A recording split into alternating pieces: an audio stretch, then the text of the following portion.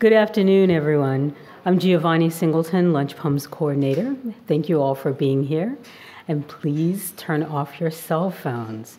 This is the first time I'm actually making that announcement. 7 years, right? The cell phone has grown, so please turn it off. We'd also like to thank the University Library for hosting this event here and the lovely Morrison Library. I invite you all to sign up on our email list, which is over on the librarian's desk. We send out an email every month to remind you of our upcoming programming. Also on our website, lunchpoems.berkeley.edu, you can view this reading and all of our past readings on YouTube, where we have our very own channel. It's really cool. Next month, on December 7th, please join us for a reading by Pulitzer Prize winner and former U.S. Poet Laureate Rita Dove. She will be welcomed to campus by the current chancellor, so please do come back and join us. And now welcome Director of Lunch Poems, Jeffrey G. O'Brien, who will introduce today's esteemed guest. Thank you.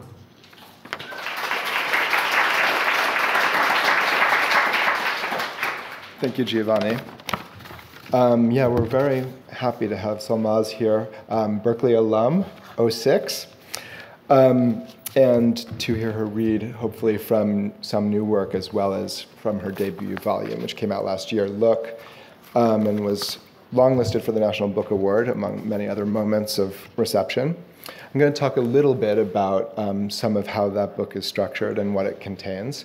And I would start by saying that, like poetry, the military won't leave language alone. I happen to have known for a long time, I forget why, that in the Army, pens aren't called pens, they're called ink sticks. And that kind of proprietary language, that redescription of the world, has several effects. It inducts its users into a private community, which can have non-salutary effects when they think of themselves over and apart from other communities.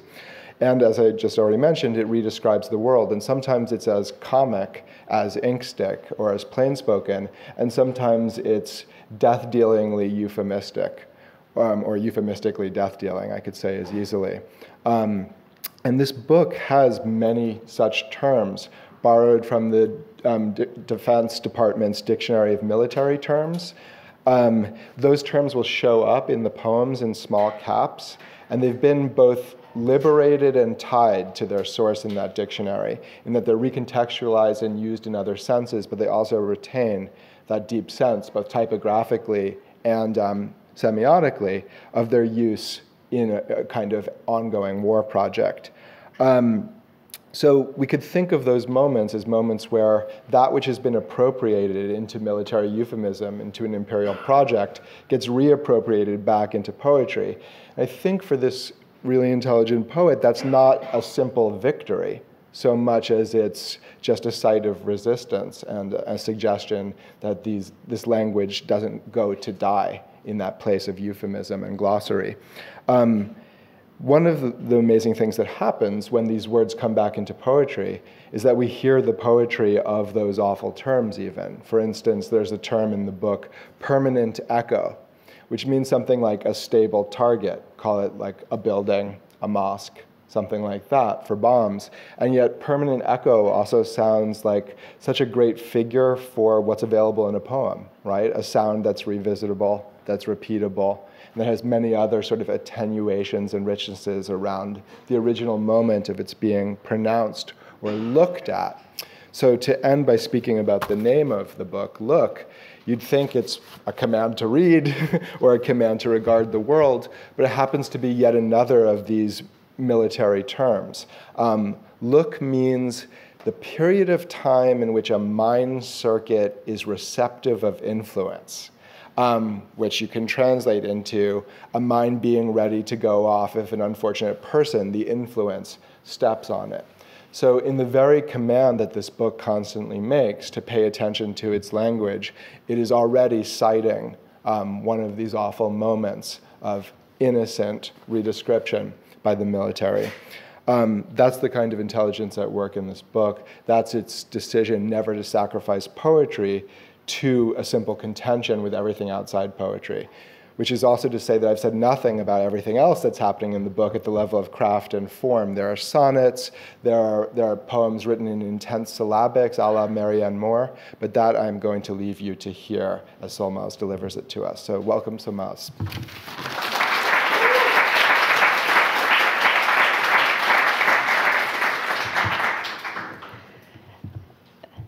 Hi, Berkeley.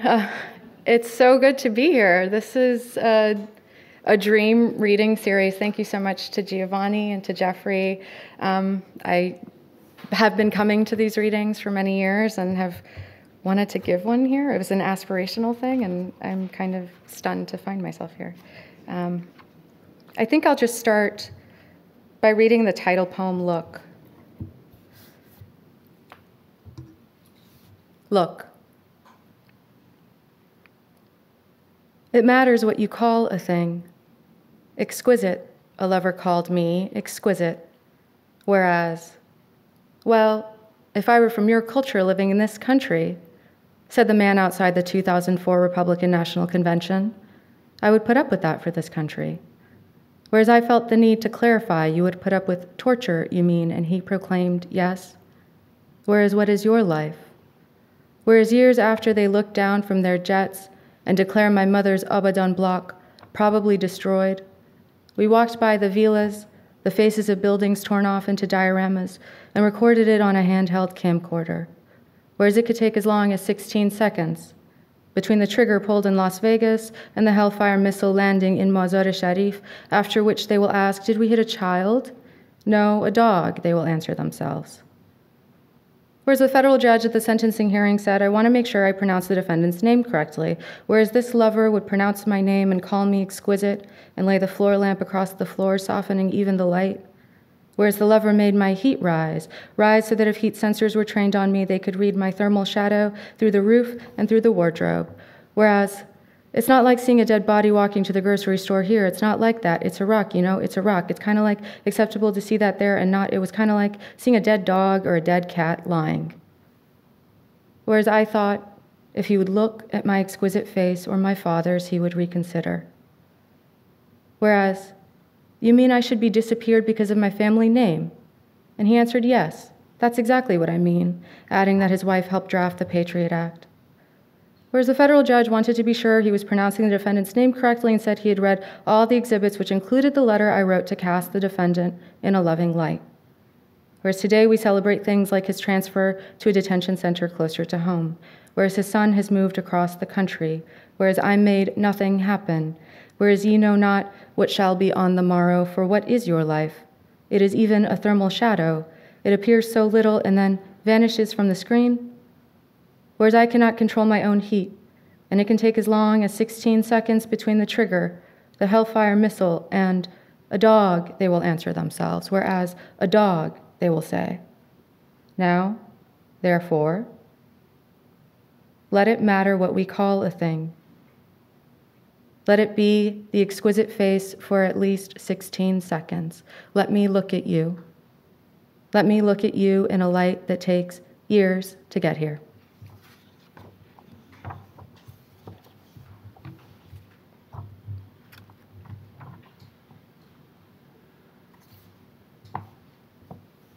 Reaching Guantanamo.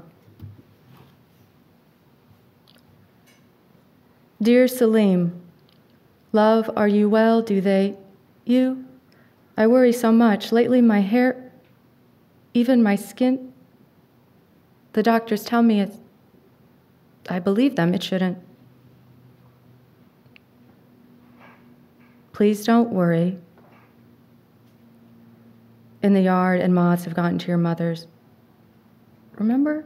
I have enclosed some, made this batch just for you. Please eat well. Why did you, me too, remarry? I told, and he couldn't, I would never. Love, I'm singing that you loved. Remember the line that went, I'm holding the, just for you. Yours?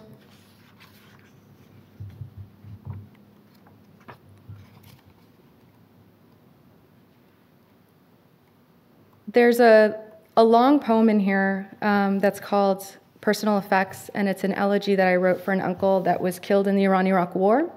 and he was a draftee whom I never met. But he had on his body a thin photo album, and he also had sent some letters from the front lines. And so I tried with just those slim volumes to kind of piece together his life and to write him a long elegy. And so maybe I'll just read a few pieces from that. Personal effects.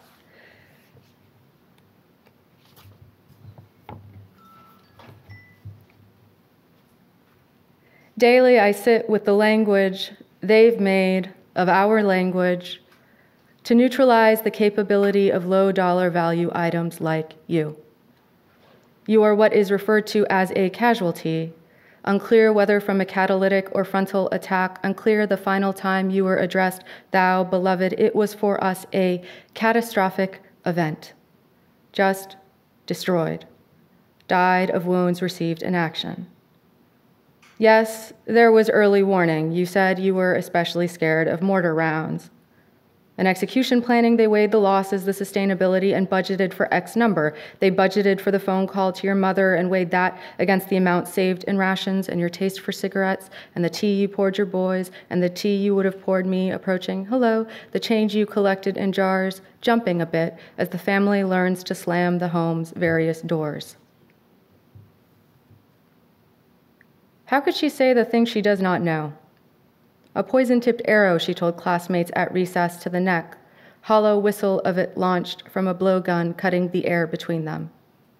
According to most definitions, I have never been at war. According to mine, most of my life spent there. Anthrax and salt and pepper shakers, patrol car windshields with crosshairs painted over them, some badge holding my father's pocket contents up to him and asking where the cash is from.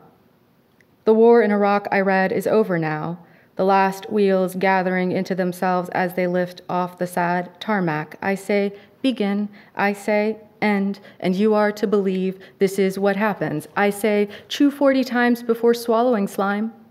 And you go home to mother, press a dog tag to your temple, press a gun to that, the tag flowering into your skull. Thank God for all-weather floor mats and the slope of my personal driveway, and beer cans that change color to let me know they are cold enough, the full-size cab smelling of iron and Axe body spray. In 2003, a man held a fistful of blood and brains to a PBS camera and yelled, "Is this the freedom they want for us?" It was from his friend's head. They were marching as they figured Americans do. Between them, hardly 3 horsepower, and still we shot him. We say the war is over, but still the woman leans across the passenger seat. My son, I wasn't there, so I can't know, can I?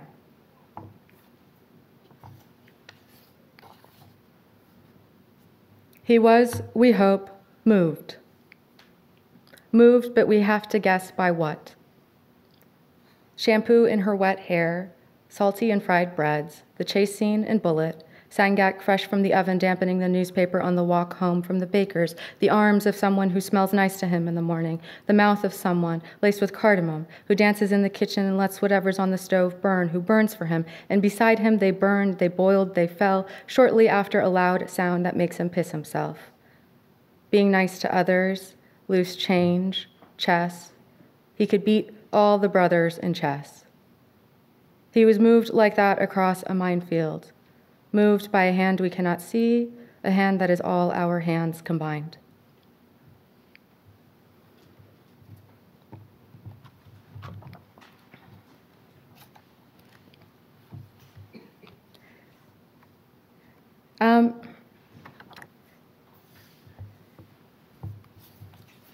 Maybe I'll read the poem in syllabics. It's called Stateless Person. It used to be called Exile Elegy, and it's an elegy I wrote for a grandmother. And it's kind of a transitional poem into the newer work that I've been working on. So I'll read a new poem afterwards. Stateless Person. Our phone would rarely ring. I have no ear for the music here. They would bury one, then another, the eldest son dropping in the grave to comfort the corpse, calling us months later because we were exiles, were vagabonds, fugitives, past Sierras, past oil rigs in Texas, or waiting for the windshield to clear a frost, 2 expanding ovals where the Buick's heat hit our eyes, opened to kudzu, here where the dead cannot reach us. 3 thimbles with her sweat, In the dresser drawer they emptied would, I bet. Roll, clink, tongueless. Gauze of soot, of skin sifted off her where she scratched her head, licked her thumb to lift page after thin onion skin page cloaks her mantle. Portrait of Imam Ali, dead husband, dead son. She stuffed plastic bags into plastic bags, clouds of them, some stuffed with cash. She who pled eat, pled pray, said I pray for your soul, fasted, said ask him, never once talked of love or fondly, my husband, still, would that I could lick the dust that like I think its music will not reach us here, just wet my fingertip, run along inside one sock drawer so that her sugar, Shira's bits she tracked inside, I could eat, lick off her plastic tabletop whatever fell grain by grain off her tiny tin teaspoon. Where her gold went, who gives a shit? I claimed her sugar bowl, white floral veil she prayed in, to take once her daily things, morning, one even, to step up her thinly carpeted steps, hear her dentures click and clap. I can't hear that music here. So as Jeffrey mentioned, throughout the book look, I use terms in small caps. And in part, they're there in small caps as a kind of interruptive force to destroy what otherwise might be a kind of normalcy. And so I always think of form in general as power enacted, and I'm trying to find various formal containers that can show to the various powers at play in my life and the limitations that are placed on my life and on my voice by those powers. And in Look, it was the DoD, though the DoD can kind of expand outward, but now I'm playing around more in syllabics and in this case, anaphora in the infinitive, and trying to find ways that will keep me from saying what I really need to say, which is how it is to live in the US. And so the title of the poem is The Master's House, and it's the working title of the next book, but it's not going to be the title poem of the book, if that makes sense. The Master's House. To wave from the porch, to start again, to disrobe, to recall Ethel Rosenberg's green polka-dotted dress, to call your father and say, I'd forgotten how nice everyone in these red states can be, to hear him say, yes, as long as you don't move in next door, to recall every drawn curtain in the apartments you have lived, to find yourself at 33 at a vast expanse, with nary a papyrus of guidance, with nary a voice, a muse, a model, to finally admit out loud then, I want to go home.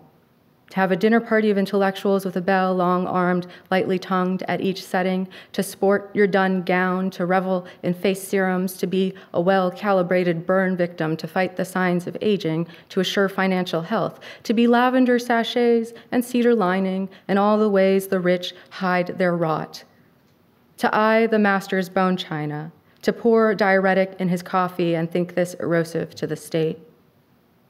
To disrobe when the agent asks you to find a spot on any wall to stare into, to develop the ability to leave an entire nation thusly just by staring at a spot on the wall as the lead-vested agent names article by article what to remove, to do this in order to do the other thing, the wild thing, to say this is my filmdom, the master's house, and I gaze upon it and it is good, to make do, to make friends and influence people, to date briefly a banker, a lapsed Marxist, and hear him on the phone speaking in billions of dollars, its residue over the clear bulbs of his eyes as he turns to look upon your nudity, to fantasize, publishing a poem in the New Yorker, eviscerating his little need, to set a bell at each intellectual's table setting, ringing idea after idea, and be the simple-footed help rushing to say yes, to disrobe when the agent asks you to find a spot on any wall to stare into,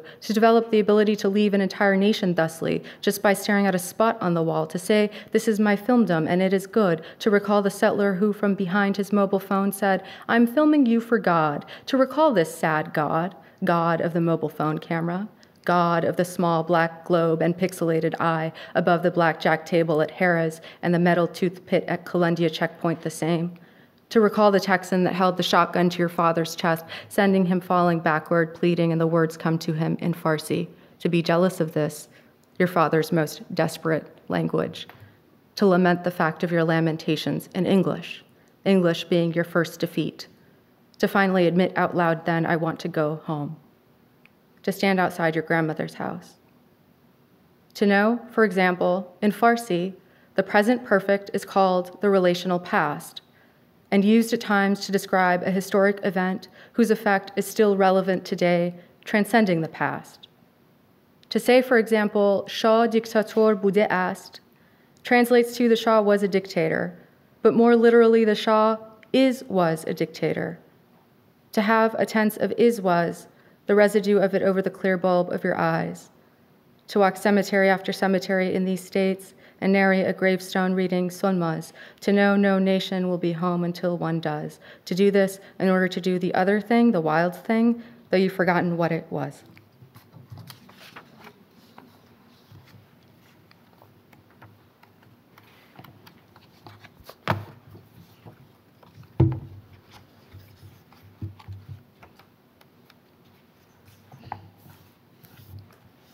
I'll close with this poem. It's called Desired Appreciation, and it opens with a quote from a translation of Ovid's Ibis poem, which is a curse poem that he wrote while he was in exile. Until now that I've reached my 30s, all my muse's poetry has been harmless, American and diplomatic. A learned helplessness is what psychologists call it, my docile desired state. I've been largely well-behaved and gracious. I've learned the doctors learned of learned helplessness by shocking dogs. Eventually, we things give up. Am I grateful to be here? Someone eventually asks if I love this country. In between the helplessness, the agents the nation must administer a bit of hope, must meet basic dietary needs, ensure by tube, by nose, by throat, by other orifice, must fist bump a janitor, must muss up some kid's hair and let him loose around the Oval Office. Click, click could be cameras, or the teeth of handcuffs, closing to fix the arms overhead. There must be a doctor on hand to ensure the shoulders do not dislocate, and there must be Prince's raspberry beret. Click, click could be Morse code tapped out against a coffin wall to the neighboring coffin. Outside my window, the snow lights cobalt for a bit at dusk, and I'm surprised every second of it. I had never seen the country like this. Somehow, I can't say yes. This is a beautiful country. I have not cast my eyes over it before, that is, in this direction, is how John Brown put it when he looked out from the scaffold. I feel like I must muzzle myself, I told my psychiatrist. So you feel dangerous, she said. Yes. So you feel like a threat? Yes. Why was I so surprised to hear it? Thank you so much.